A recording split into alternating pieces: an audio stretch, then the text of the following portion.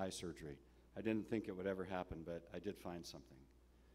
And so I have no financial interest. The history of iris repair and corneal suturing began with Malcolm McConnell in 1976.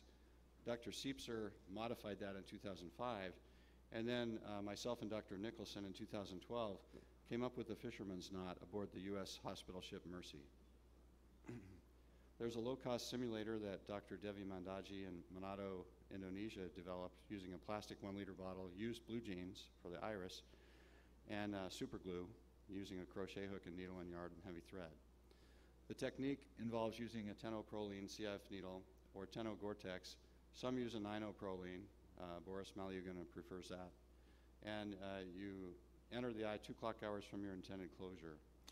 Use of an iris hook or tying forceps to twist the knot. And it's an easy knot to remember, which I'll show you in a moment. And it doesn't slip like the Siepser knot. So here's, if I can get this to play.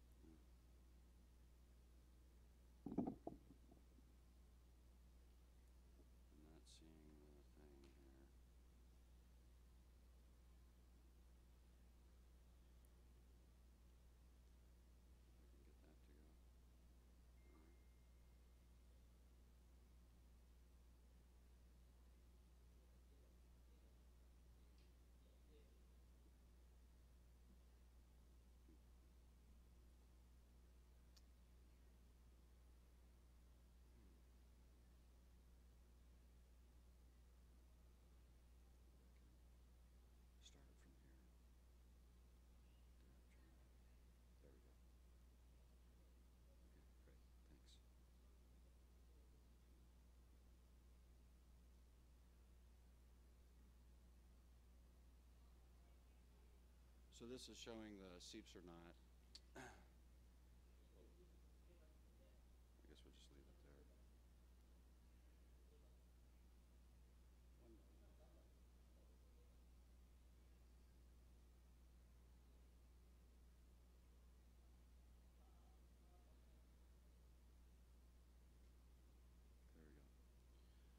go. Okay, so this is showing the Siepser knot, how when they do this knot, they pull the loop through, and then he twists the suture around, back and forth, around the loop.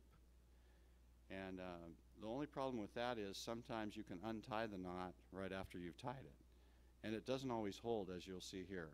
So when he pulls this tight, it loosens up again. See that?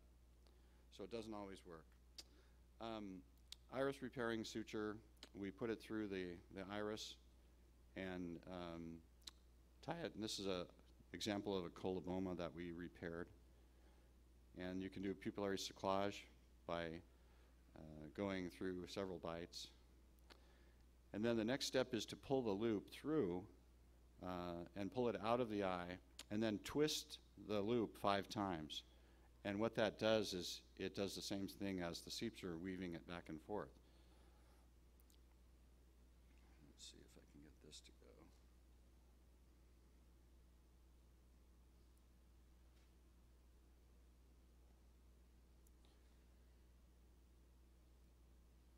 So this is the typical fisherman's knot. When you're tying a hook on, you put it through the loop in the hook, you twist it 5 times, and then you bring the fishing line back through that loop.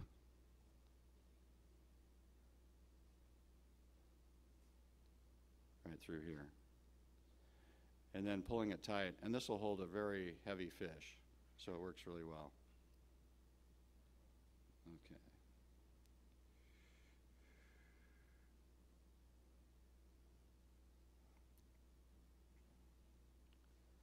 This is my simulation of the fisherman's knot using a pair of blue jeans and a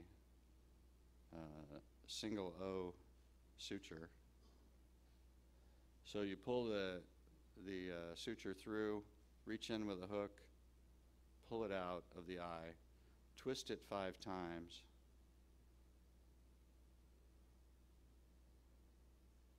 and then pass the needle through the loop. And that way you can never forget how to do it in the middle of a battle in the OR. It holds really well. And then I always put a second loop, a locking throw in. So grab a loop again and twist it twice the opposite way, and then just pass the needle through that loop again. And then that locks the suture really well. So I think for the sake of time, this is a 85-year-old woman who had cataract surgery 20 years before and had some trauma 15 years ago, seen at the residence clinic with a traumatic iridodialysis and traumatic IOL dislocation. The IOL actually was extruded out of the eye, and she was aphakic, and we decided to put in a secondary lens 12 years ago. And then not too long after that, she was hit by a car backing up as a pedestrian, and it dislocated her lens with an iridodialysis. And to complicate matters, she was taking warfarin and aspirin at the time. And so this is her video. Let's see if I can get that to play. Here we go.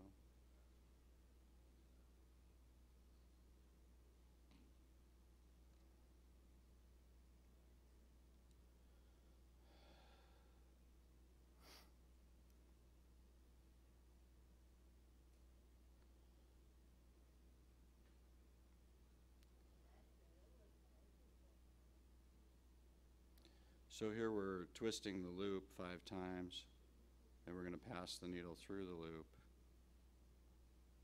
as you see here, and then pull the opposite ends, and that helps to close up the defect.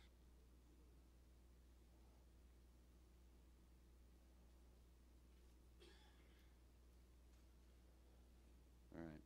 So some of the pearls for iris suture repair. Sometimes perfect can be the enemy of very good. You should have everything prepared and ready to start with your tenoproline on the table.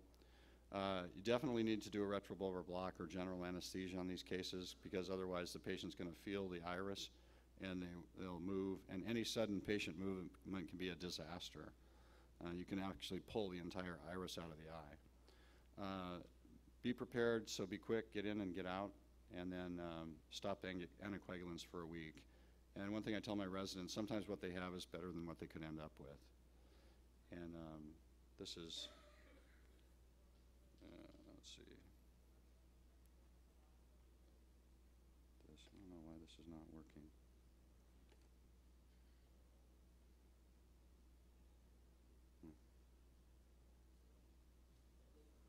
Can't see that. I get it. Okay. Oh, there, it's over there. You can see it. Oh, yes. Okay. Yeah. There we go. Thanks. So this is the fisherman's knot for iris repair. So here we take 2 bites of the iris, and we dock the needle with a 25 gauge needle, as we saw earlier from another presenter. We pull that out of the eye, and then we reach in and grab a loop of the suture, and then we twist it 5 times with tying forceps, and then we pass the needle through that loop. Sometimes you have to pass it backwards. And then just gently pull it together to tie it off. And that works really well. Then we put in that locking throw afterwards. That's really all I have. Thanks very much.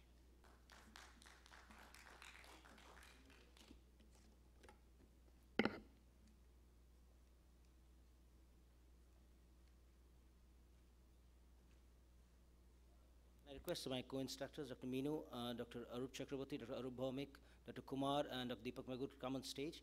And Dr. Meenu will take charge of the session for the time being. I'll be running to another hall and I'll be back soon. Thank you, Meenu, for taking care of this.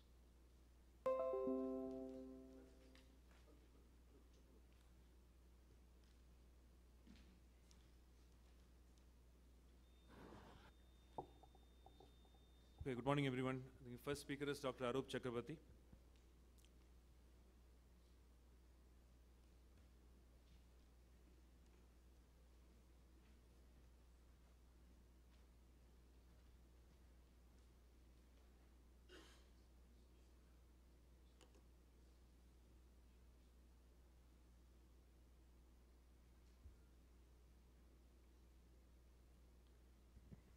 Can you put the presentation on the screen? Yeah, thank you. So good morning, friends. It is nice to be here in Suven's course. I'll be talking about small pupil, a different approach. We all know that small pupils can be pretty challenging, and there are a lot of devices out there in the market. With our own Suven coming up with his own BHEX design, which is extremely good device. But from time to time, we do end up working in small pupil situations without using any device. These devices may be expensive. Of course, expense is a relative term. And there may be complications associated with handling of these devices. So in certain select cases, I think it may make good sense to use an approach, a small pupil approach, without using any device. So I have nothing financial here. Knowing the etiology of the small pupil is important. If I know it is an IFIS candidate, pupil is less than 3 or 4 millimeters in size, I would not dare to use any technique that doesn't depend upon a device. It is a device right from the word go. On the other hand, if I have situations, small pupil situations because of traditional etiology, and if the pupil is, let's say, more than 4 millimeters in size, I would use a non-device technique provided there are no comorbidities, significant comorbidities, like a shallow anterior chamber, unhealthy corneal endothelium, very hard cataract, very soft cataract, or a subluxated cataract. So a patient who has been on pilocarpine, a glaucoma patient who has been on pilocarpine eye drops, the medications have to be stopped 1 week before the surgery. I routinely use a combination of tropicamide with phenylephrine eye drop, with phenylephrine, applied 3 or 4 times, 1 hour before the surgery. I also start the patient on NSAID agents 1 or 2 days prior to surgery. The intracameral adrenaline is not used in most of the cases, but in certain cases, we do add some amount of adrenaline, half an ampoule of 1 in 1,000 preservative-free adrenaline in the irrigation fluid. Omidria is another similar pharmacological agent that has been FDA approved as well as CE approved, and that is not, but variations of that are available in the Indian market. Another important concept is avoid pupillary fatigue. So if you have to dilate the pupil preoperatively to see the fundus or for whatever reason, you can use tropicamide plus, tropicamide 1%. Don't use the cyclopentolate eye drops. Now this is about Omidria. It is basically a pre-drug, so it has to be reconstituted and added to the infusion fluid.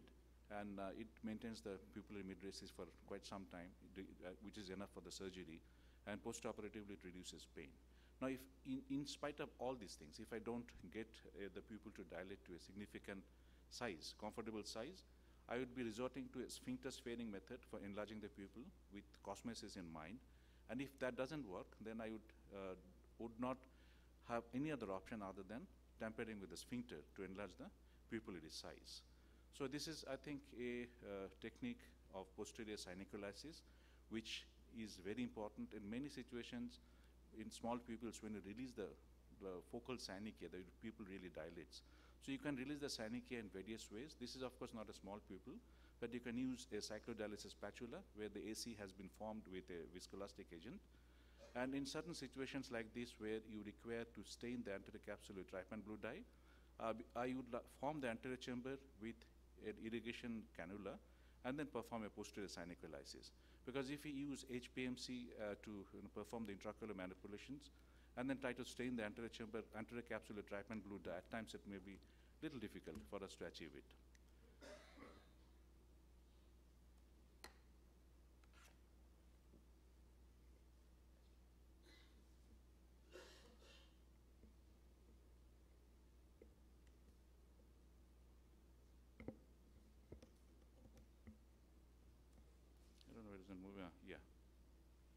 in certain situations of small people situations, where you have to use a trypan blue dye staining. Now, if you use a conventional technique to stain the anterior capsule, you'll end up with something like this. Only the central part is stained. It is not a very homogeneous staining. Peripheral area is not stained. And sometimes in white cataracts, when the rexis may run to the periphery, and you still have an opportunity to salvage the rexis, this kind of staining definitely doesn't help you. So I use a particular technique, which I'm just going to demonstrate. So here, so this is actually a post-angle closure glaucoma trabeculectomy eye. So I have injected Helon 5. You could also do Helon GV, on the section, wherever the incisions are made, and just to plug the incision, and then going into the anterior chamber, inject trypan blue dye, little under the iris, so that there is an opportunity for the dye to spread all around, and it gives rise to a very homogeneous staining. As you will see in this particular case, once the pupil is dilated here, I think I had to use a device for this particular case. The dilatation was sufficient for, the pupillary staining was sufficient for that particular case. Viscomydriasis is one strategy that really works out extremely well, particularly in high myopia situations or patients who have undergone a posterior segment surgery with silicone oil fill. It is not that it gives you a very good dilatation, but 1 or 2 millimeter additional dilatation that you get by injecting Helon 5 at the pupillary margin at times may be sufficient for you to get a good pupil to perform a safe rexis. And once the rexis is done, even if the pupil comes down, it may not be very difficult for us to tackle the nucleus. So this is viscomydriasis. It's not moving.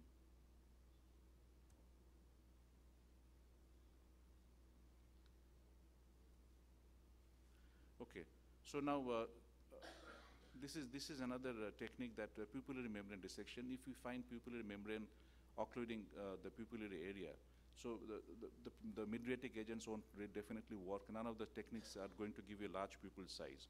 So you have to dissect the pupillary membrane from the pupillary margin. And once that is done, in many of these cases, you may have a 4 or 5 millimeters pupil size, and that should be enough for you to perform a capsular rexis and a good phacoemulsification. But sometimes that may not be enough, so you may have to perform some other maneuvers. So this was one such case where I was not sure about the presence of pupillary membrane preoperatively, and during surgery I found that I was not able to remove the pupillary membrane. So I made a small hole around the pupillary margin, including a little bit of small thin ring of healthy iris tissue, cut it around, and you use, so finally got a pupil which is about 5 millimeters in size, which is sufficient for us to perform a safe phacoemulsification. Intraoperatively, the pupil comes down and you're almost closing the surgery. It's not a very difficult case. In that case, you can definitely use a second instrument to retract the pupillary margin to give you a better view if you have to do sculpting or even if you have to do chopping, as you'll see in this particular case. Here the pupil comes down, and then because I'm using a chopping technique, vertical chopping, you don't have to work from the periphery. You work from the visible area.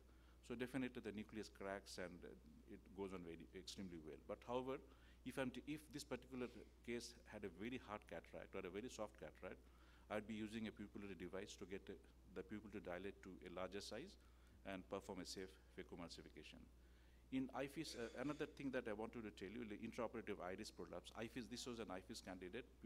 Pupil becomes small and the iris starts prolapsing out. So please do not try to deposit the prolapsed iris from the main incision. You have to take an approach from the side port. However much you try from the main incision, it doesn't go in. So it has to be from the side port. And subsequently make sure that you maintain the anterior chamber depth well. Do not allow the anterior chamber to shallow and the iris to prolapse out. This is another IFIS candidate, and you must remember that the irrigation in this candidate should not go at the level of the pupillary plane or in the posterior chamber, because the turbulence that happens, that releases prostaglandins and the intraoperative meiosis occurs. So rexis is slightly smallish in these kind of situations, and your irrigation and all the phaco manipulations happen within the capsular bag. So that is very important. So for IFIS candidates where the pupil, I start off with, let's say, 6 or 7 millimeters, I'd not be using a device. I'd be using a pharmacological strategy. Make sure that the incision is properly constructed. Hydrodissection, hydromaneuvers has to be very slow and gentle. use lower irrigation aspiration parameters. On the other hand, if I start off with a pupil which is 3 or 4 millimeters in size, I'll start off straight away with a device. So friends, in conclusion, non-device approach towards small pupil definitely gives good results if you have properly selected your patient. If your patient doesn't have any history of lower urinary symptoms, it's not an IFIS candidate. Proper pharmacological modulation definitely allows you to avoid devices in many of your surgical patients. Appropriate technique, sphincter sparing technique, I think is my first go-to technique if the pupil doesn't dilate further. And I would be using a device if there are significant comorbidities and if the pupil becomes so small that intraoperative manipulations become hazardous for the patient. And of course, it goes without saying the surgery has to be performed in a very careful manner. Thank you so much for your attention. I'll be going to another hall right now, so if there are any questions or if anybody wants to add something, I'd be very happy to take it. So if there are no questions, thank you, Dr. Arup, for describing in detail regarding viscomydriasis. We'll now move on to Dr. Arup Bhaumik from Disha Eye Hospital, and he will talk to us on iris hooks. Good morning. My topic is iris hook, pearls and pitfalls. I have no financial interest. And that's the problem is, what is the exact size of small pupil, how we define the small pupil? How much, whether it is a 4 millimeter or it is a 5 millimeter, or, so it is there is a lot of controversy regarding the early of around 2000, 2001 and 2002. There is a lot of papers how to do a fecomulsification in small pupil. But in end of 2005, when the concept of IFIS came, it changed the whole scenario and understanding of small pupil. So just watch the two schematic diagram carefully. In small pupil, if your iris rexis is larger than, that is previously as advised regarding how to do a phacoemulsification in case of small pupil, you just go beyond your pupillary margin, how to do a larger rexis, larger than your pupillary size. So if you make a larger rexis than your pupil size, just think of the fluidics of the eye. The fragments can hit the iris pupillary margin, and the fluids can hit the undersurface of the iris, and it is slowly come down. And this is the second scenario where your rexis margin is smaller than the pupillary size, then the fluidics will be within the chamber and in the anterior chamber. This is the main understanding regarding the IFIS, because if in ICs there is any hit of nuclear fragments or fluid in the undersurface or pupillary margin, pupil will come down. So that's a whole, it's a game changer, how to understand this understanding of IFIS. The hook, what is the hook? Basically, there is a lot of debate which is better, hook versus ring. In my opinion, both has its own merits. Hook, it basically fix the pupil with the limbal ring, and it's more effective. And where is the ring, it's basically support the pupillary margin. And this is iris hook as first described by McCool in 1991. He made a titanium hook for the surgery. I'm not going into the detail of the history. The technique of the iris hook, it's a self-sealing stem incision in the limbus. It should be as scleral as possible. Incision should be made as posterior as possible. You can use 4, you can use 5 flexible, or you can use 1 sub-incisional, you can use 1 incisional. So AC should be filled with viscoelastic. Before putting the hook, it is better to put some amount of elastic under surface of the iris to lift the iris above the capsule. And in all cases, if your pupil is very small, to prevent the pupillary sphincter tear, it is better to stretch the pupillary. If your pupil is 2 millimeter, it is better to stretch the pupil a little bit to avoid the pupillary sphincter tear postoperatively.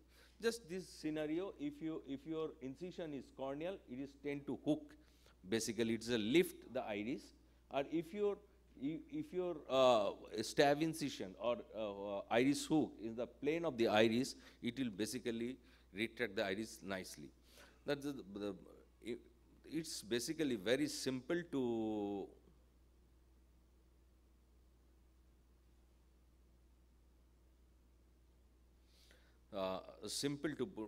you can mark your position. Those who are starting now, you can mark with the pen your 4 position and just putting the hook. This is a Gishever hook, and it's a very nice hook because you can use with autoclave, and I use this almost more than with autoclave more than 30 times, and for the parquets is reduce the cost, and just fit it with the pupillary margin. Don't tighten now.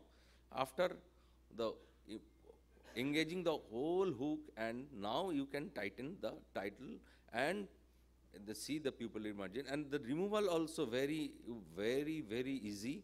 Just turn the hook towards the cornea, flange of the hook towards the cornea, it will come out very easily. The advantage is compared to other device, it is very low cost, better ability, you can reuse it, and dealing with pupillary mydriasis even after rhexis. Because sometimes it's very difficult, like Malugin ring, if you do a rhexis and then putting a Malugin ring, it can catch the rhexis margin and it can tear the rhexis margin. You have to be very careful to implant a Malugin ring after doing rhexis, but in iris hook, it is very easy. Disadvantage is time consuming compared to any pupillary device. Paracentesis you have to make 4 or 5 paracentesis, but main disadvantage in my dislodgement hook during phaco, because it's a long flange, can hit the adnexa and it can dislodge during your phaco, during movement your phaco probe. And this is the case I started. This is a cannot see this here.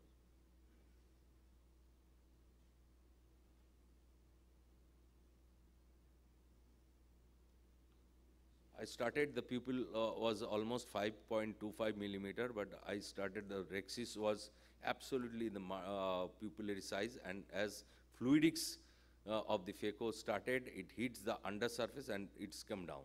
And I'm planning to put, whether this is ideal, this is a very important, if you put Malugin ring or any other pupillary device, it can catch the rhexis margin. And better in this situation, it is better to use iris hook. Just put some amount of viscoelastic under surface of the iris, lift the iris and catch the pupillary margin. Just fast forwarding this case. My time is over. And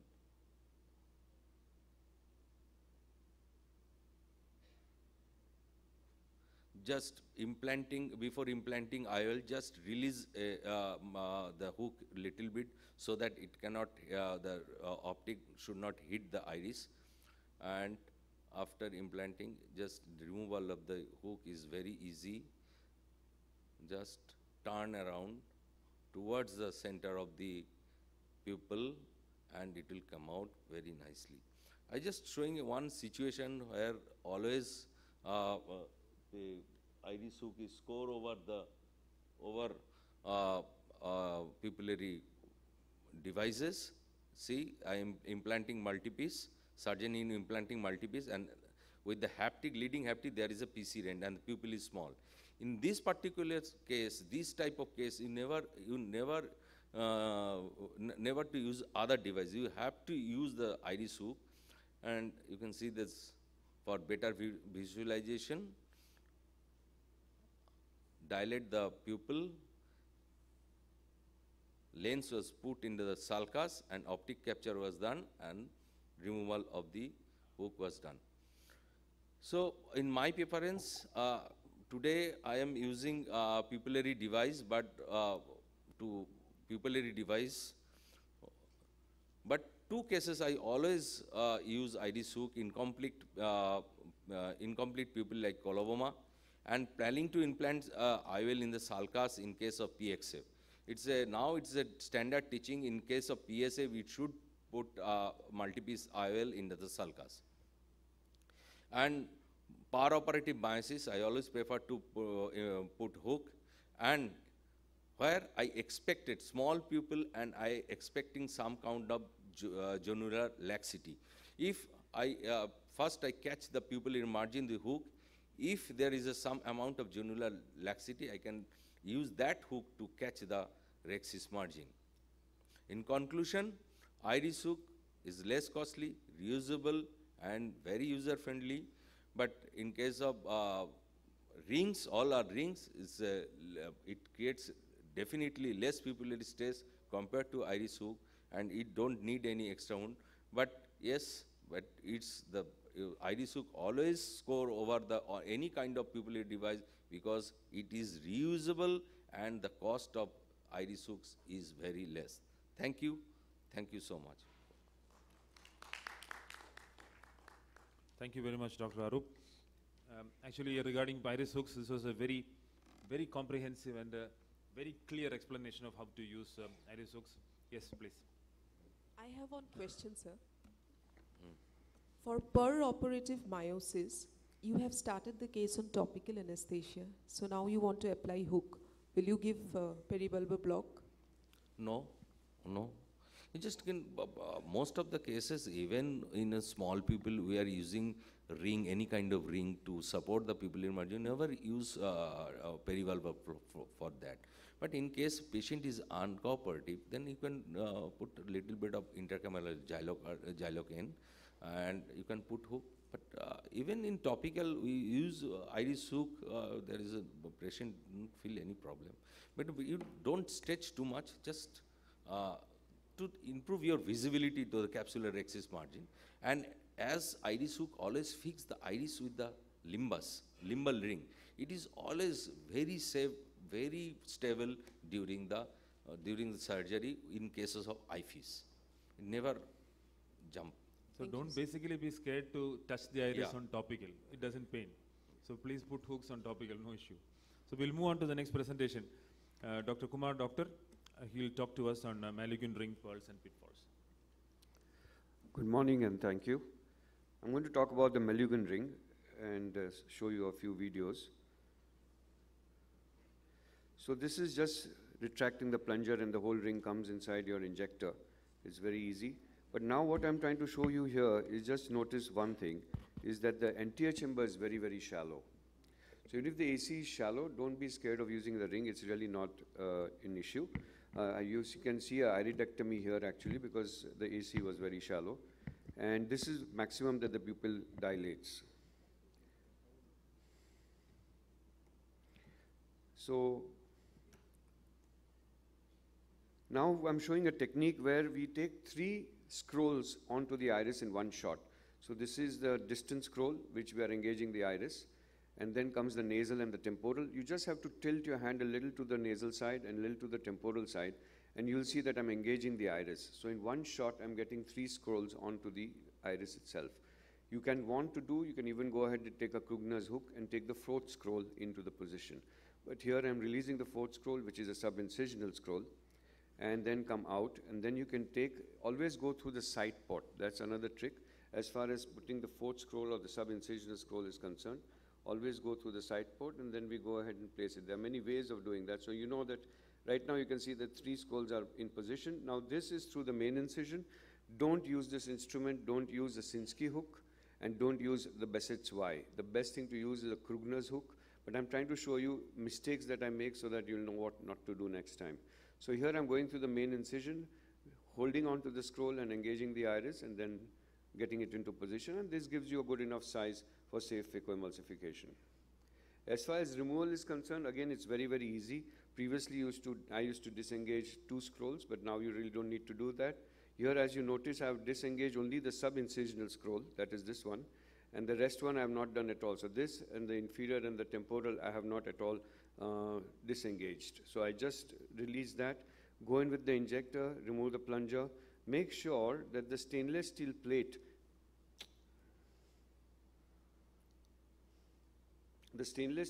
is just below the scroll. So that's one care that you have to take at the time of removal. And then again, as you can notice, both the scrolls come in, just withdraw the plunger, and the third scroll and the fourth scroll all come in together. At this stage, you can make a mistake. So go through the side port, use any Sinskey hook or iris repositor, whatever you like. Just depress it a bit, because sometimes these scrolls tend to get engaged into the injector at this level. So sometimes just depress it a bit there, and it will make sure that it just comes out very smoothly. So see that? Sometimes you get some resistance, just press it a little bit and keep withdrawing. So I just disengaged one scroll, which was a sub-incisional. The other three were not disengaged, and it comes out quite smoothly. But sometimes this can happen. So this is one care you have to take. This is the old Malugan ring. Now they have made a new one which goes to 2 millimeters. This needed a larger incision, but you have to be careful of the desmens. Sometimes you can hit the desmens, and you can make a desmens strip at that level. Again, we are going to inject the Malugan ring, and I'm going to show you what happens if it slips out of your hand. So I got 3 scrolls in position, and now I'm using the Sinskey hook. Never do this. See what happens. Sometimes you may just release it, and it goes behind the iris. So if that happens, don't worry. There is nothing really much to worry. Take the Bessett's Y, go from the side port, okay, and just go along the linear mar, and then just go below and bring the scroll up. So it's very easy. Really nothing happens. And then go ahead and again place it onto the iris. So this is one more thing that may happen occasionally if you are using the Malugan ring, but you get a good enough dilatation once it's in position. So you have a nice round circular dilatation. And again, coming to the removal, make sure that the steel plate is below, and then just withdraw the plunger. And at this stage, if you need a second hand, you can go in with the side port. We're using a Sinskey hook or anything. Just depress the 2 scrolls, and the 4th scroll will just follow. So it's as easy as that. You can use any instrument at this level. Just press it a little bit, and then withdraw. It's as simple as that. Now, what has happened is midway, I needed to put the ring. Now, this is very, very tricky. So if the pupil comes down, you started your phacoemulsification. The most important care you have to take is don't engage the CCC. And that's one thing that can happen. So it's very, very important that you put the viscoelastic below the iris, lift the edge of the iris, and then go ahead and put the ring. So you can see that I had started phacoemulsification. I got stuck midway. And here I released the 2 scrolls on the iris, okay? Only the inferior one, I could see the CCC margin well, and so I took on to the iris. And the 2 nasal and the temporal, I then went on and engaged the iris. So this is one care you have to take. Otherwise, the CCC margin can come into the scroll, and you really not see it that well. So this is one most important care that you have to take if you have to put the ring midway during phacoemulsification and the pupil comes down on you. So this is one important take-home message. Now, as you can see here, one ring has gone behind. Now, this was a vitrectomized eye. Now, in a vitrectomized eye, when you use a Malugan ring, it behaves very, very differently. Okay, you'll see what happens. Because the chamber deepens and the iris tends to come out. So here again, I've engaged it quite well. This is the sub-incisional one. I'm going ahead and again engaging the iris. That was a little bit of cortex sitting there. I go ahead and just engage the sub-incisional one, and everything is fine. Now just see what happens when I go in with phaco. Well, the chamber will deepen, okay, and see what happens to the scrolls. So they tend to come out the iris because the pupil actually dilates. Now you'll wonder, why did I need to even have it? Because if the chamber is going to dilate so much anyway, you can go ahead and do your safe phacoemulsification. But when I started, it was not so large, and that was the thing that happened. So here you can see that the pupil really dilates well, and when you come out, again the scrolls go into the scrolls take onto the iris. So this is quite an issue that can happen in a vitrectomized eye. So you can see that here now I'm still holding on, go in with IA, and you can see what happens. At this stage, of course, I could have removed the Malugan ring and gone ahead and finished the IA and put the lens in the bag, and everything would have been fine. So just an information that in a vitrectomized eye, if the pupil dilates well, sometimes the ring tends to come out of the scroll, and this can happen. So just a take-home message that be careful in a vitrectomized eye, because the chamber really deepens, as you can see here. I'm just going for the sub-incisional. This is a coaxial IA. You can use a bimanual, whatever you're used to. just take care that that does not get engaged. Now, placing the IOL, okay, be careful at this stage. Now, if you're putting a 3-piece IOL and you have the Malugan ring in place, be careful when you're dialing the haptic, because this can actually try to remove or engage the edge of the ring. So you can see that the inferior haptic has gone into the bag, and now I'm dialing the haptic. And at this stage, it can try to remove the scroll, and you can see the edge, and it's gone behind. But nothing to worry again. Same thing, use the T or a Bessett's Y, and just disengage the iris from there and bring it up. So you can see that I've just brought it up, and then just remove the Malugan ring. So this is one easy way of doing it. And again, here I remove the nasal and the temporal, go beneath the scroll, make sure that the whole plate is seen. See here, you can see that I'm above. So don't try to withdraw at this stage. It will break the ring in the eye. Again, go below. Make sure that you're below the scroll completely. So at this stage, this step is very, very important, to go below the scroll. Sometimes this will happen, not to worry. Put some methyl cellulose or some viscoelastic below, and just bring it, put the steel below, and then just withdraw. So here I'm going ahead, making sure that it's in the steel plate is below the scroll, and then just withdraw. And you have your second hand ready. This can also happen. The scroll can come above the plunger, but really not to worry. Just depress it a little bit, and it comes out quite easily. So this is just to show you the removal. Here I did just disengage the subincisional, the nasal, the temporal, and the distant one are onto the iris. A little bit of Desmond pull you can notice, but this can happen if you're superior. The whole plate is below. This is another, just to show you the last removal of the Malugan ring. It's very, very easy. Push the plunger ahead, engage the scroll, and retract the plunger, and the whole ring will withdraw into the injector. It's as simple as that. So here, just make sure that that happens, and the whole ring comes in one shot.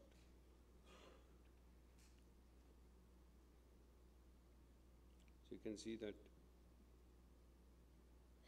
the whole ring comes out. Thank you for your attention.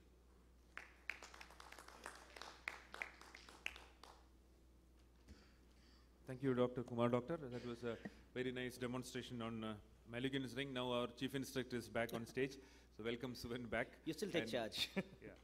So he'll start his talk on his ring. Yeah, thank you. What I'm going to talk about is IFIS and the BX. These are two topics. So I have a financial disclosure to make in terms of my interest in the BX Pupil Expander and ownership in MedInvent Devices Private Limited. So I'm thankful to the ophthalmic fraternity for all the honor bestowed upon me. So now let's see this particular case. A standard cataract surgery was scheduled for toric IOL. Yes, a little bit of short eye, 25-day with 4.5D cylinder. I guess not many of you would choose to do iris hooks or a pupil expander over here.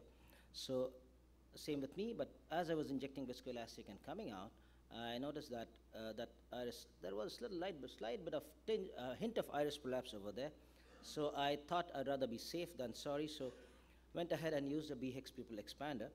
But then, and I thought things would be fine because now I had the pupil under my control, but then to my surprise, I see the iris prolapsing through the side port, and well, as we progressed a little bit more, we had the iris prolapsing through the main incision.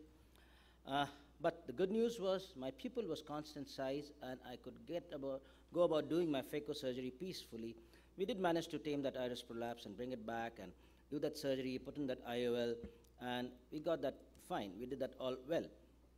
But yes, had I not used a pupil expander that day, I would have been in big trouble. So, ex post facto, how many of you would have used iris hooks and pupil expanders is a question, which maybe you would now have second thoughts. And what we need to remember is iris hooks and pupil expanders have a definite role in IFIS. They do not prevent iris prolapse. What they do is give you a constant pupil size, which adds to the safety and for visibility.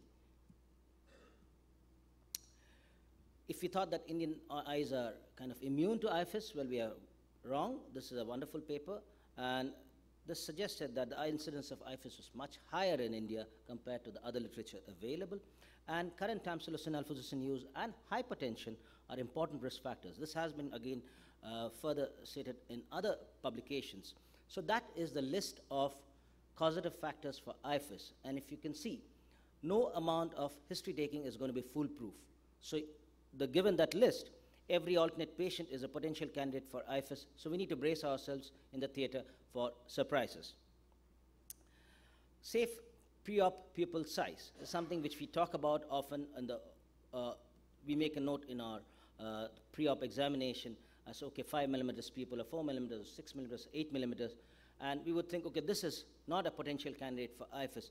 Well, that also has been kind of proven a little wrong by this paper by Alessandro Casiccio and co-workers in 2011. For a pupil 7 millimeter or smaller, the risk of IFIS existed regardless of alpha-1 blocker intake. So that is huge. So the lessons that we learned, that IFIS can occur in pretty good 7 millimeters pupils also, and we need to remember that women are often on tamsulosin for UTI and various other reasons. And like I said, iris hooks do not eliminate iris prolapse. What they do is give you a constant pupil size for good visualization and adds to your safety. So this is what we need to understand, is that there are basically two subsets. One is the rigid pupil, which is basically a fibrous band or a non-elastic pupil, and the elastic pupil, which is going to stretch and come back.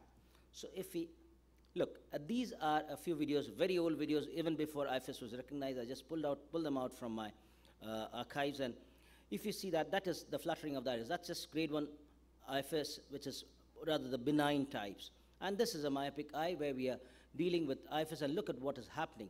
The pupil is large to start with, comes down on me, iris starts prolapsing, I re-inject viscoelastic and inflate the antechamber, and the pupil goes back to its big size, and yet again it can come back on me, and it just is a cat and mouse game which goes on one after the other. So try as much as I may, this is going to keep happening because that's the nature of that iris. So now, if we thought that iris hooks are going to add safety and not going to cause iris prolapse, again we are wrong. So this is a case where I used iris hooks, and even before I had finished my capsulorhexis, my iris was frayed and looked like a fishing net, and I had difficulty putting my phaco probe in. So that is how IFIS can behave. It's a huge spectrum. So and then of course you will have that patulous iris over there. You can see that the patulous iris like a sail over there, and you need to be careful about putting and that's that knuckle of iris which is there. We don't need to deal with it. And every time you go into the antechamber, whether it's a phaco probe or your IOL cartridge, you need to be careful that we don't engage that prolapsing iris and cause iridiolysis. So this is, in summary, the take-home messages for IFIS. We have already dealt with all of these. The important thing is that stopping tamsulosin is of no value whatsoever, and you may actually land up with urinary retention, and it's not going to serve any useful purpose for us. And tamsulosin intake, even 3 to 7 days prior to your surgery, can really cause IFIS. So these are the complications, and is that my time or? No. Okay. So mechanical dilatation is, you can use pupil stretching, but you need to be very careful where you use it. And IFIS is going to be useless, so we have the iris hooks and the pupil expanders, the Mulligan ring, the B-hex pupil expander, and a whole lot of them. So that's the B-hex pupil expander. We have a hexagon with notches and flanges. The alternate flanges are tucked under the pupil margin, so the notches engage the pupil margin and cause pupil expansion. The Mulligan ring is brilliant, no doubt about that, and Boris deserves all the credit for bringing a wonderful tool to us. But then my problem was it's a biplanar device, and it snags the incision on the way in and way out. And that's exactly why they need an injector. All devices are biplanar devices, and that's why they require an injector. So I had to think about something around this problem. So I had an inventive concept, and that's a patented device now. So we thought that the iris could be bent harmlessly and reversibly. So we brought the device to a single plane, and the iris was now being bent at the notches, and the device remained in a single plane. That way it wouldn't snag the incision on the way in or way out. And we did not require an injector. We could use a 23 gauge forceps to take it in and bring it out, and it just glides through the incision. My suggestion would be that you should watch a few videos because the design looks very simple and it could be actually deceptive. The small tips, you need to keep the antechamber underfilled. Overfilling pushes the iris against the lens capsule and would make it difficult for any device to be used. So when you inject viscoelastic, the iris gets plastered onto the lens capsule, so you need to inject viscoelastic under the pupil margin to lift off the iris a little bit, and that's how you make space. So that's the injection of viscoelastic. Very little inject viscoelastic in front of the pupil. What you need to do is a little bit of inject viscoelastic under the pupil margin so that you have a space for the device. So, but if your pupil is less than 4 millimeters, and especially if it's a rigid pupil, you need to stretch it a little bit bimanually to use a device, because that way you get a cosmetically good pupil and you have a controlled sphincter tear, which you'll have to do anyway in a rigid pupil.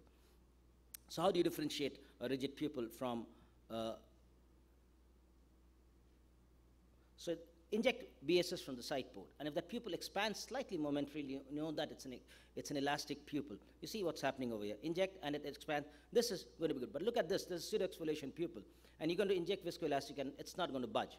So that tells you that it's a rigid pupil, and you will need to. And this, of course, is absolutely rigid pupil. It's a little bit of ectropy and UV over there. So you will need to do a bimanual stretch and then inject a viscoelastic and get that pupil to a larger size. So that's something we've talked about. So rigid pupils, 4 to 5 millimeters, controlled sphincter tear. A bulky pupil expander may stretch the pupil but would produce uncontrolled tears and would be unwieldy. And a delicate device like the BHEX would not do that, but you need to stretch the pupil in advance to get a cosmetically good pupil. Let's see what we did over here. This is a uveitic pupil, and I tried doing a synecholysis and release that thing, and then I did membrane. I tried to remove that, I tried to remove the membranes with the forceps, but really didn't help. And so we went ahead and did a stretch. And if you see, I'm not doing a limbus to limbus stretch. I'm not doing it angle to angle stretch. It's just a limited stretch so that I get a 4.5 to 5 pupil, which allows me to put the BHEX in. And then we went ahead and we put the BHEX pupil expander in, and we had a nice round hexagonal pupil, which allowed us surgery and good visualization. We now recommend only the 23 gauge BHEX forceps because it gives us the most controlled,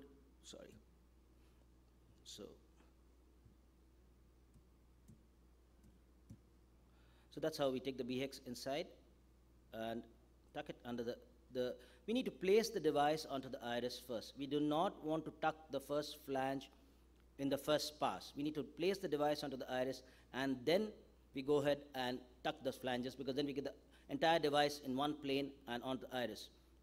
Fixation of the globe helps as you're manipulating with the 23 gauge forceps. What's important is, Kumar showed you a lot of videos with the Malugin ring after a capsulorhexis has been done. Well, it's a little difficult with the Malugin ring because your gap with the Malugin ring is something which you can't see. It's away from it, and you really can engage the capsulorhexis margin, and it's potentially dangerous over there. So here with the BHEX, you can just inject a little bit of viscoelastic on the anterior capsular rim and just lift off the iris. And since you can see the notches, they're staring at you, you practically have no chance of engaging the capsulorhexis margin. And as you advance that flange, you have instant confirmation that you have not engaged the capsulorhexis margin. And under direct visibility, you're tucking those flanges. So it's a very safe device. And you really don't need so many manipulations. So once you have done that, you have a nice size and a pupil, and you're back to your comfort zone. So one more small tip is that the trailing haptic, since the BHEX expanded pupil is 5.5 millimeters, it is desirable that you put the trailing haptic in one single motion into the bag. If you fail to do that, well, there is a remedy for that. I'll just show you. Now, this is how we put the trailing haptic in one single motion into the bag. That way, you do not have to push the ring and the pupil margin. Otherwise, you'll end up dislodging the pupil margin, the ring from the pupil margin. If you cannot do that, what you need to do is push the trailing haptic optic junction in a way that the leading haptic optic junction kind of flexes, and the push is over there. You do not push the ring or the pupil margin. And then you tuck that trailing haptic into the bag. Removal. So, and the BHEX removal is very simple. You can just hold a flange, disengage 2 notches on either side, no heroics, no rocket science, and just draw it out of the incision, and the trailing notches just disengage spontaneously. You could even remove it through a 1 millimeter side port, and you just inject viscoelastic under that flange, hold that with a forceps, and let me just advance this a little bit. And you disengage that notch over there, the two notches on either side, and you just draw the device. Don't bother with the trailing notches because they're going to disengage spontaneously. That's how the mechanics of the device works, and you have a wonderful, nice pupil. These are a couple of publications in the Indian Journal of Ophthalmology and the JCRS. You could read them. Thank you very much for your attention. Sorry I overdid my time.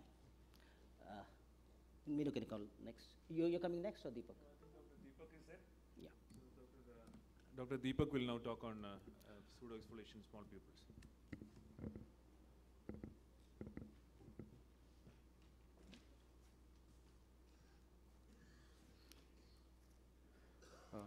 Morning, friends.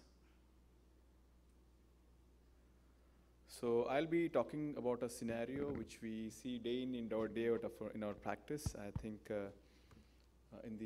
at least in our country, I think, majority of the people with cataract have some form of pseudoexfoliation. This fibrillar material deposits on the pupil and the zonules, and these are the two structures which predominantly affect our intraoperative surgery. The pupil doesn't dilate and zonules are extremely weak. So we need to take care and address both these issues. So some of the strategies to deal with poor mydriasis, which I have been using over the past many years, is one, just simple stretching. So I use a Kuglen hook just to stretch them, and a combination of this stretching and viscomydriasis is good enough in quite a few number of cases itself.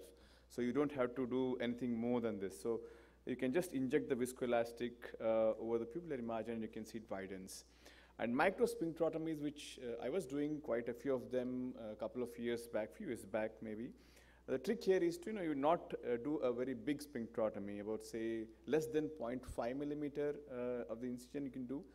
The only disadvantage is, apart from the appearance of the pupil, is that it won't dilate very much, as it is not anterior. It has got a limitation to which, but it doesn't at least come down. So at least in that aspect you're okay, but it can be counterproductive if you're dealing with a case of IFIS.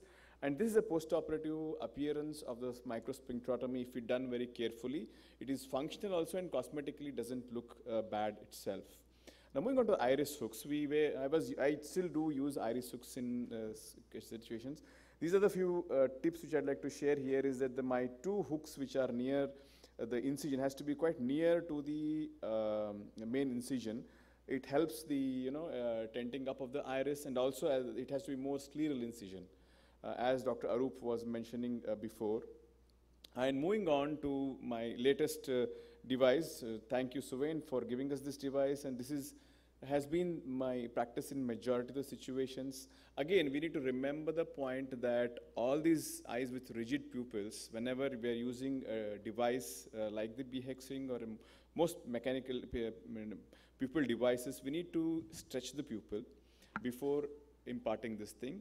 After injecting viscoelastic under the iris, this is my standard protocol. I always use my side port first and place the ring identically in this situation, so that at one shot I can place the 4 notches. I can engage 4 notches of the ring during one maneuver only. I don't have to change at all. And the second trick would be stabilize the globe with your left hand. I just switch one more time. By 2 passes, I think I'm able to engage all the notches of the BHEX ring here. And we have a very nicely dilated pupil, and it serves me well for rest of the procedure. And as we can see, in most of these pseudoexfoliation cases, we have to expect loose zonules, as is evident in this case here. In this case, I decide to inject my CTR beforehand itself. Again, the pearl here would be to create a little bit space under the capsule by injecting OVD, so that you have enough space between the lens capsule and the cortex for the ring to go in. And use my second instrument just to ensure that I don't put enough stress on the zonules, and it also helps me to guide the ring nicely under the bag. So once the looseness of the bag is taken care of and the pupil is also taken care of, it really becomes much more simpler and safer to manage all these cases. And this is a dense cataract here. And once it is done we are going to implant the lens here, and then before removing the OVD, I am going to bring out the BHEX ring. And its removing is extremely simple. I again prefer to use the side port. At one shot, I disengage all of them and then remove it to the main wound. And we can see the pupillary margin. It is very minimally distorted and appears quite good. Another case of a pseudoexfoliation and a hypermature dense cataract here. Again, important thing is you want to inject a little bit of OVD under the iris because it's an intumescent lens. You don't want to damage the capsule during your stretching maneuver. I'm not stretching here very much here because to consciously not to, you don't want a very extremely large pupil. So if you're a little bit stretching is controlled, then you can minimize the amount of distortion you're going to get at the end of the surgery. Again, first introduce the BHEX ring. Again, I'm going through my side port and stabilizing the globe with the second instrument here. So introduce the, for 2 notches, engage the pupillary margin, and next, the second, again, flange. Hold the second flange and engage the remaining 2 notches, and then switch hands, and using the other side port and stabilize the globe, and just engage the other notches. It's so easily it can be done. I prefer to follow this standardized regimen, so it becomes much more predictable. Again, you have a nice, the surgery becomes extremely well controlled. Since the visibility is increased, the safety margin definitely improves. See, basically the fundamental principle of any surgery is we need to see well, okay? So these pupillary expansion devices ensure that we see well and the surgery is under control. So I don't find any problem with the IOL insertion as we are telling, but you can, it really not an issue at all. So before removing the OVD, just remove the thing and then thing. So my current practice in small pupil management is BHEX ring, but few situations I would prefer an iris hook. Definitely, there is a definite indication. Whenever things just go and as planned, whatever way you are going, the advantage iris hooks provide is, you can control the amount of pupillary dilatation you want. So you really can, because it is fixed at the limbus, you can stretch it. This is a situation where I was converting from phaco to SICS because the rhexis has gone bad and it's out. I was not able to see the equator of the rhexis margin. So I had to revert back to my iris hooks so that I could really stretch the pupil well. And now I could see all the detail of the rhexis, where it is and everything, so that my intraocular lens goes into a place where it really has to. So this is one advantage with the ring, with the hooks. This is another case where I've had a peripheral PC rent and the pupil is coming down on me now. So this is a situation where in this situation, I don't think there is any other device for me to help me to see where my rhexis edge is and where the PC tear is. So really, I can stretch the pupil up to the limbus there and ensure I drop my haptic of the multi-piece lens over the rhexis margin, and it doesn't go into the rent rather. And this is one way of ensuring that you are placing your haptics in the sulcus, and then you can achieve an optic capture. So definitely in certain situations, iris hooks are invaluable, especially you want to see the peripheral part of your capsular bag or the capsulotomy margins. That's all it would be. Thank you for your attention. Thank you very much, Deepak, for comprehensively covering the entire topic, iris hooks, BX, everything, and pseudoexfoliation, of course, and for your wonderful videos. For those who have not seen Deepak's videos on YouTube, he's got a huge following and he makes some wonderful videos. Thank you, Deepak, once again. Now I'll invite Dr. Meenu Mathan. Meenu is a very accomplished surgeon at Chaitanya Hospital in Trivandrum. He has seen it all from ECC, SICS, phaco, and femtophaco, but I insist that he speaks on MSc-ICS because he's got a huge amount of experience, and we'd like to hear from Meenu Mathan, MSc-ICS in small people eyes. Thank you, Meenu. Thank you, Dr. Suvan. Thank you for inviting me for this session. We all do SICS, is it not? We all do SICS. Okay, and last he told us that he'll use iris hooks when he converts to SICS. So I have heard many talks that in small pupils, there's no need for iris hooks. Whatever pupil you can do SICS. That's fine. That's fine. With the people who are good at that, with good hands, that's fine. But then I have no financial interest in this talk. So the problem is that we need a larger rhexis. I'm talking about bad cataracts, where I do phacos also. So very hard cataracts, very bad corneas, I tend to do SICS. So I will be focusing on that kind of mature hard cataracts and all. So here you need to do a large rexus to bring out the nucleus. The phaco, you don't need a large rexus to chop out the nucleus. And the whole nucleus has to be prolapsed into the anterior chamber in toto. So that is the major two differences in this one. So here it is a mid-dilated pupil. This is a 5 millimeter pupil, okay? But it's a very hard nucleus, but it is a hypermature cataract. So if you do not want to, this is a bare-handed technique. In phaco, it's easy. You can just do it this size and continue. But then here, if you touch at the bottom part of this rexus, you can extend it and then bring it inwards. And then again, hold on to the undersurface and then pull it back. You will extend it beyond the iris. So you will have 2 strokes forwards, 2 strokes backwards. So you will make it around 6 millimeter under the iris. But this is not at all a standardized technique. You will never know how big you have made it.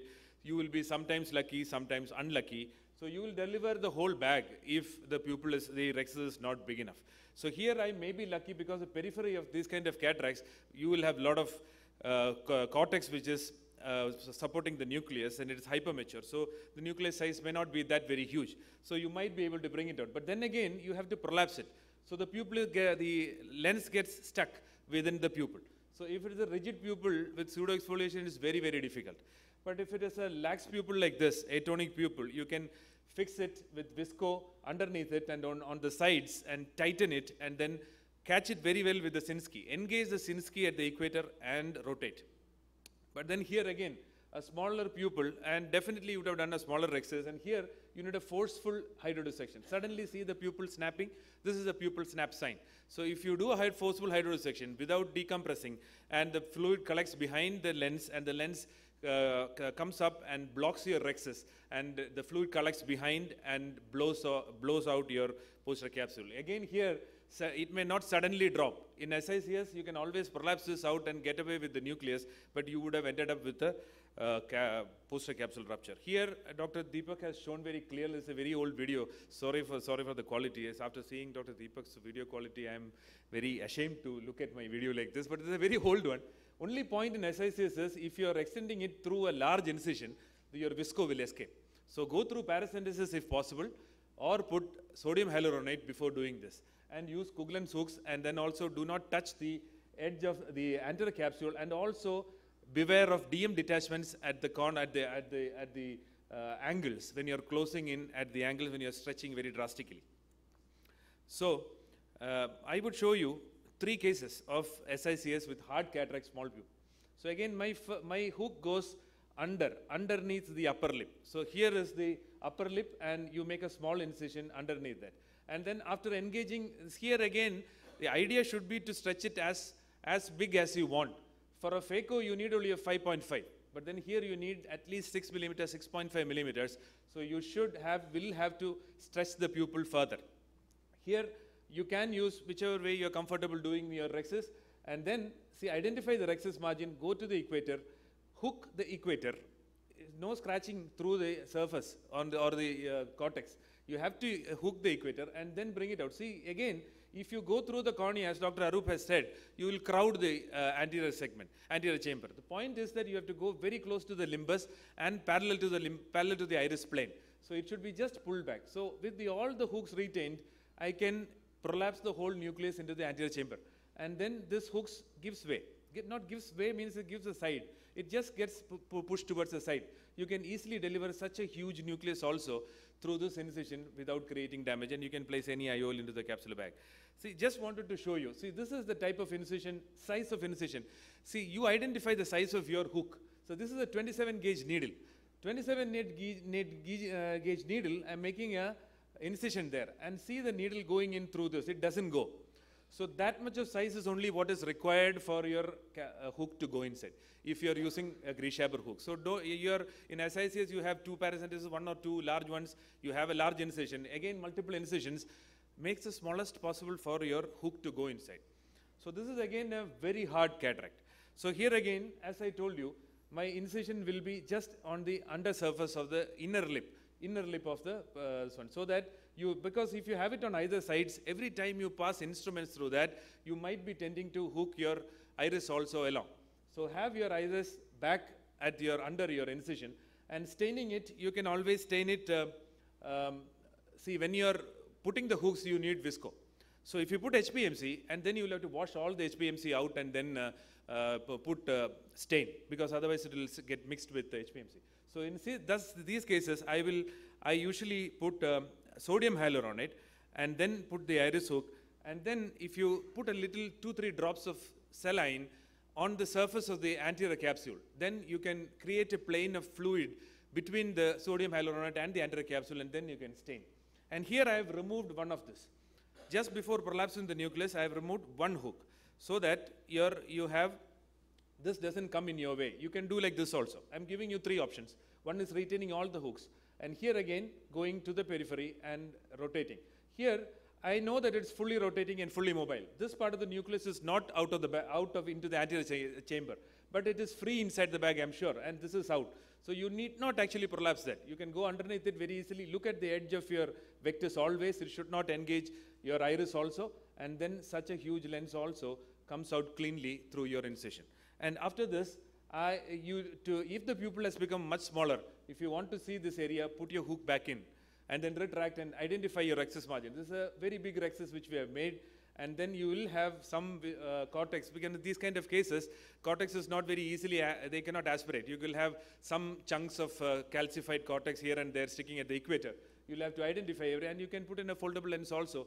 The advantage of using an injector is that the lens will not touch on any of the surface of the eye. You can deliver it directly. The implant can go into the capsular bag directly. And this is the last case. This is again a hypermature cataract.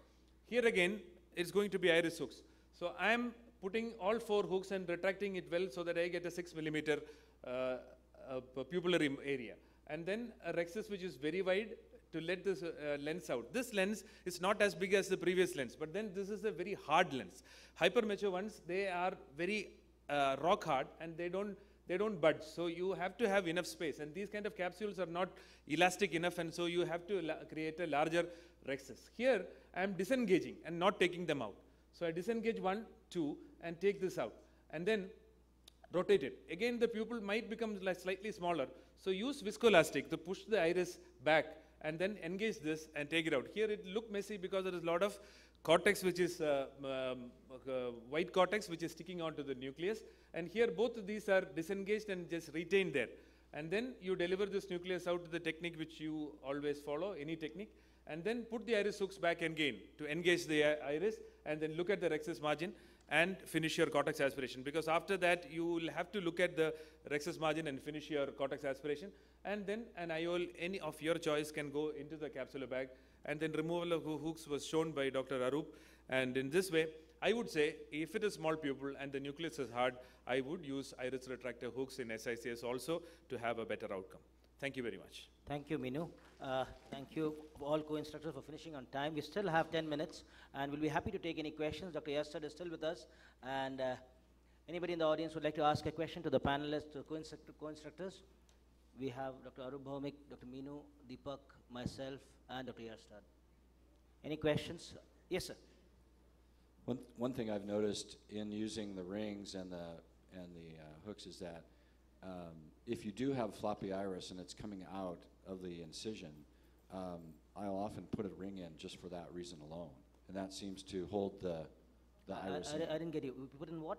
Malayugan ring or yeah, ring. yeah. So it can eliminate the iris prolapse, just that ring. Yeah, it does, because it dampens the billowing of the iris to some extent. But since the iris itself can be a little pathological and thin, so it would prolapse anyway sometimes. Depends upon which end of the spectrum that particular eye falls. Any other comments or questions? Yeah, can you please speak into the mic? There's a flow mic over here for the benefit of all. I have a question. When we put the Vata-Georgi ring or Malayugan ring, there is a lot of instability in the anterior chamber. So what are your preferred settings of phaco in that cataract? No, there is, if you have the ring engaged to the pupil margin, there won't be any instability unless you're using a very high But there is a lot of movement of the ring inside while doing phaco. Not really that I have noticed, but well, if you have working on a very high flow rate, yes, it may. Or when you choose to remove the ring with under BSS. That these are two situations because some of the surgeons are using hydro injection of lens. That is one situation where you will have, because when you have BSS only in the anterior chamber, then you, and a lot of flow rate, we could, but really we don't see so much of movement of the. So reduction of flow rate will. Of course, a reduction of flow rate will reduce all movement in the anterior chamber. That's the bottom line. Okay, thank you. Hello. Actually, there is a lot of anterior chamber fluctuation after putting a pupillary device. It's only occurred during the lens iris diaphragm retropulsion syndrome. The pupil can suddenly stretch out. That Dr. Kumar shows this video, but that is the time that your ring can dislodge. Only in that case, it's better to keep your irrigation and aspiration in the lower side. It will help you. That's a good point, Arup. And another point, if you're during the removal of the nuclear fragment, if it is quite a large, then it hits the pupillary margin, it can dislodge.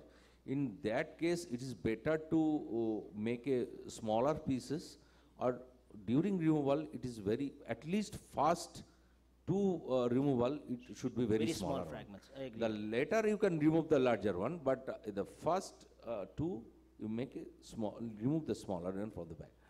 Good thing you brought up the LIDRS question, because actually if you have a ring in place, you will not have the retropulsion syndrome, because the pupil margin does not get plastered on the iris, because the ring, either the Malugin ring or the BX or anything, some part of it is sticking under the pupil margin. So it does not allow two watertight compartments to happen. So to some extent, yes, but still you can have in myopic eyes, you can have it. So that's a very good point, and that's when you will have huge fluctuations in the anterior chamber.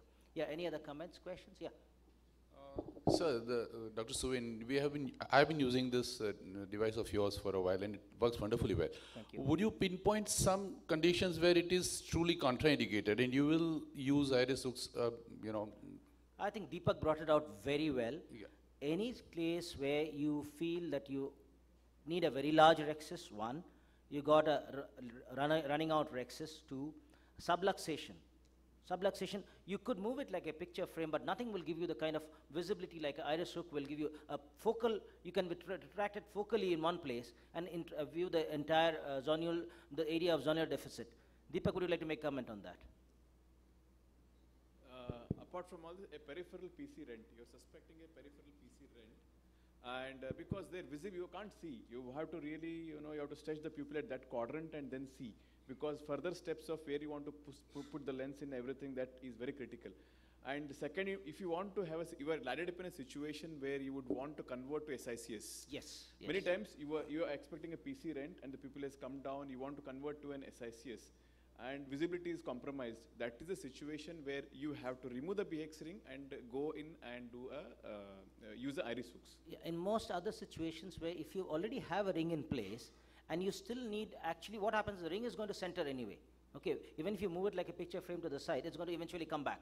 So if you really wanted to see a particular quadrant, you could take an iris hook over the ring and kind of draw it out. That's it, if it serves your purpose. But if you feel that it's going to be more of a hindrance, you could take out the ring and then put iris hooks. Yeah, like that serves a purpose if you are further maneuvering are very limited. Yes, yes. Like if you want to bring the entire bulky nucleus out Oh of yeah, the no, thing, in a SIC, if you're converting to SICs, there's no Yes, question. there's Because this is going to offer you only a 5.5. Yeah, and that's you're going true. to take out a bulky nucleus, you're going to dislodge the ring anyway. No, your idea is very good actually. Your idea of just putting one ring over one hook over Like an you had a existing PC ring. rent. You had a PC rent. You could have just that drawn it to one side. That is a situation where the PC rent has occurred during cortex extraction and you have got a small peripheral rent. yes. And you don't have to do much maneuvering, and that is a situation where putting an extra hook would serve the purpose. Yeah. Thank you. Thank you. Suven, Yeah. I have faced situation few days back. The iris is so much atonic and so much floppy that each time I make an effort to go through the side port with the chopper, I'm engaging in the iris, and there is a distinct apprehension of disinserting, creating an iridiolysis. Yeah. So how do I overcome this situation? Yeah, there are two ways you need to do that. Actually, due to interest of time, I can show it in my videos. It was there. Two things. One is if you're going to reposit that iris through the same side port, it's like saying the proof of insanity is trying to do the same thing repeatedly and expecting a different result. It's going to keep coming back. Okay, so the trick is you change your angle of attack. You go in through the other side port or through the main incision and then draw it in. Okay, with the second instrument. And then you inject a bit of high molecular viscoelastic right over there. So when you're inserting your next instrument, whether it's the phaco probe or the cartridge nozzle, the iris doesn't have an opportunity to come out before you are inside. And actually, if you are going in with your phaco probe, you could even use your second instrument and hold on to that iris and not allow it to prolapse while your phaco probe I could manage. Phaco probe I could manage, but I was facing the difficulty by going through the chopper, the side port. Yeah. I mean, chopper, you'll have to deposit it and put a bit of viscoelastic over there and then go in with the chopper. That's the thing. Yeah. In cases of severe IFEs, there is even after putting pupillary device like Malugin ring or VX ring, there is a chance of mid-peripheral iris prolapse. Yes. And the base of iris prolapse. And that is, in your case, that is happening during the chopper, every time iris is coming. In that situation, you leave, after reposition of iris from the other port, you just leave that port. Go more corneal, make a fresh wound for the side port. Go more corneal, and it will solve the problem. Right. Thank you. And I think we're just in time. We still have 1 minute, but we'll call this session to close. Thank you all my co-instructors and wonderful audience. Look forward to seeing you next year. Can we